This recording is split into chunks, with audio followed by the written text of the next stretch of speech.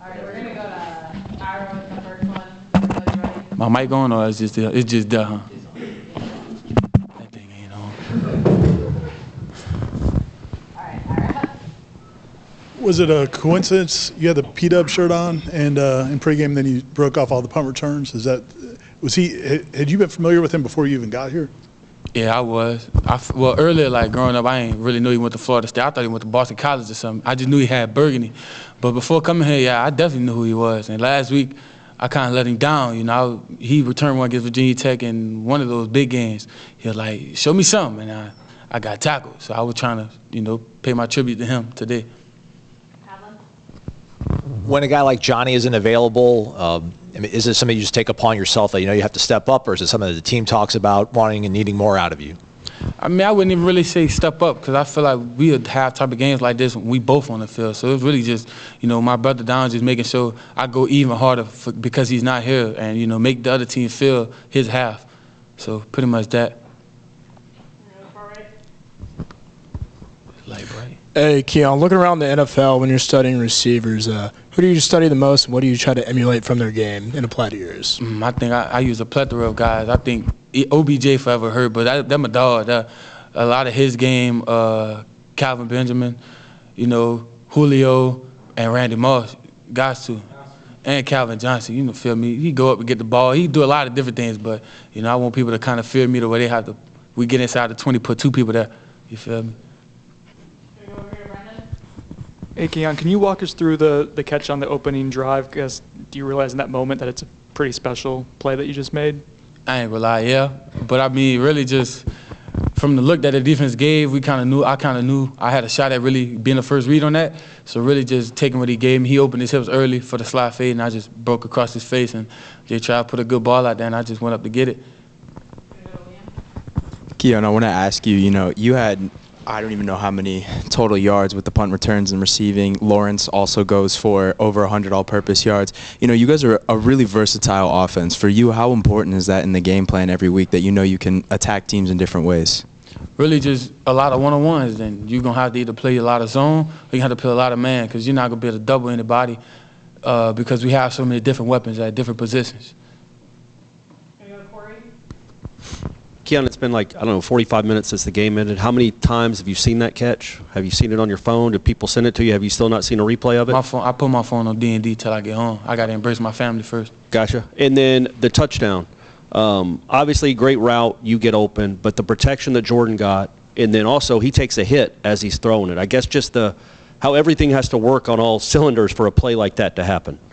Yeah, I mean, I think that's a special thing of football. You got a lot of 11 guys trying to achieve one goal of making sure they do their job so the perfect play can happen. And I feel like that's a result of that. And he even though we still did it right, he still took a shot. But that's a play of the game, man. He made a great throw and caught the ball, and the crowd just started going crazy. You feel me? Just a lot of fun, really. I feel like punt returners, we often see maybe a DB or a slot receiver. You might be a lot bigger than a lot of punt returners. How much do you like? I mean, it definitely fits your skill set. How much do you like returning punts? It sure looks like you do out on the field. I like it. Everybody think I'm tripping, but I'd rather do that over kickoff return, because punt returns, you really control how hard you're going to get hit, if you're going to get hit. If you're scared, fair catch it. You know what I'm saying? If you're scared to catch it, let it go. But it's just like you got full control back there. It's like being a quarterback in a sense. You have full control over what's about to happen. And that one play, you really can change the momentum of a game. And, especially if you back there, it's like they really have faith in you to put the ball in your hands in that position and trust your playmaking ability to do what you need to do. And then, on top of that, I give credit to the guys that's blocking. I be on everybody all week. I be having fun, josing, but just staying on guys, making sure they're not slipping up on every single rep. Just do what you have to do. If you end up being wrong, I'm going to try to make you right. But we going to, 11 guys have to participate on this unit for us to get touchdowns. And I fell short of that for them this week. I fell twice. So how have you and Jordan Travis been trying to work on each other's chemistry over the past couple of months? I mean, just repetition and really understanding what we both looking at. So if we both looking at the same thing and thinking the same thing when it's happening, I mean, the ball's going to be there regardless. He's great. So he's going to put a good ball over there, and he trusts me to go out there and make the play. So really just knowing where you have to be and where he would like you to be, and making sure y'all both seeing the same things. Did you return punts at Michigan State? You didn't, right? No. You ain't see who we had back there? Man, we had one of the best returners in the country. That wasn't my job. You feel me? I did it in practice. And we had a great punter too. So I mean, returned a lot of punts from him in practice the past 2 years. But when I got there here, they didn't really know I can return punts. But I was like, let me do it. Feel me? If we don't have one, I mean, I trust myself with the ball. So let me go back there, and now we here. So did you lobby Norvell to return here then? Nah, we was just I think it was a random practice in the summer. You do like OTAs, and they was kicking it. We was just returning them, and I ain't dropped any. It looked good, So. You played basketball and football at Michigan State. Charlie Ward was here, part of the 1993 team. What goes through your mind for a guy to play both of those sports, and not only to play both of them, but play at a Heisman Trophy level on one side, NBA draft pick on the other side? I mean, he was special. That's unheard of. Like, to be that good in both of those, and then it's kind of like you just get to I want to play basketball, I want to go play football. And he just, he get to pick whichever one. So I feel like that's very unique. That's kind of once in a lifetime type of thing. I don't think anybody's going to have that type of, influence on both sides, like basketball and football ever again, to be honest with you. And when the offense comes up short on a drive, and sometimes Jordan will get frustrated, sometimes you guys will get frustrated. Like, when the fans and media watch it, we wonder, is everything okay? Like, what's it like during those moments, and how do you guys handle not getting negative, but just pushing each other to get better?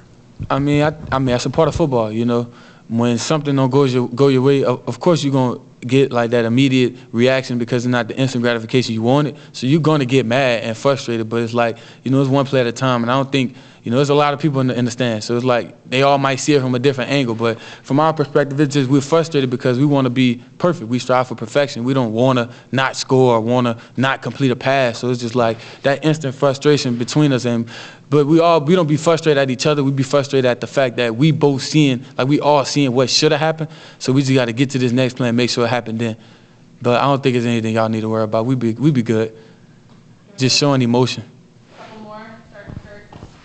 I guess you only got here over the summer, so you didn't see, I guess, Hakeem in the spring. Haven't seen, I guess, the full journey for him. But how far since you got here have you seen him come? And I guess what can you say about what his ceiling can be with what he's showing already? I mean, I seen the highlights. You know what I'm saying? I had to check it out. See, we had a great tight end. I was like, we got some guys, but I mean, seeing him in this short amount of time, he's been very special. He don't hardly ever drop passes. He don't really miss his blocks. So he's really just a technical guy when it comes to his technique and fundamentals of being a football player, and just, he can also make the wild you plays like one hand grabs and different things like that. And being able to have him at running back, fullback, put him in the slot, even outside, and give him screens, go balls, different routes in the route tree, he's gonna make the play. So I think it's very special and unique. Keon, it seemed like early on in the game they were playing you one-on-one a lot, leaving you on an island. Were you surprised with the coverage that Syracuse was showing? I don't really think so. I mean, my coaches put me in a position where you really can't double me, and if you try, like, you leaving somebody else one-on-one, or you just leaving them open, and I don't think that's very smart to do. So, I mean, he pretty much just put me in the right position. We were moving with different tempos and things like that, to where they couldn't shift coverages, and they just had to react off what we were doing, and we just making plays, really. Last one going for you. Coach Norvell talked about in the last month, Hakeem Williams has really taken it to another level, and he's ascending. What have you seen from him? I think Kurt asked you about Hakeem, but I thought you were talking about Jaheim. Yeah, you're talking about Hakeem? So now I'm asking you about Hakeem. All right. I thought you were talking about Jaheim. My bad. Hakeem, I mean, he's grown very much. It's, from when I first came in, just, coming from being a high school guy, so, probably treatment was a little different. But throwing conditioning and stuff, he was struggling, but we pushing him every day, just continue to push him, and he's becoming what y'all thought he was going to be coming out of high school. He's going up there making grabs, working routes, releases, doing everything. And, y'all probably seen him. I seen him run the fastest I've ever seen him run today. I mean, he made a move. I was like, I got up. I was like, what? I was happy for him. But it's just great to see him finally get out there and, show a little flash of what he can do. And I think y'all should look forward to seeing a lot more of him. Appreciate y'all. G-Trap do the 284. 23 for 37. Ooh.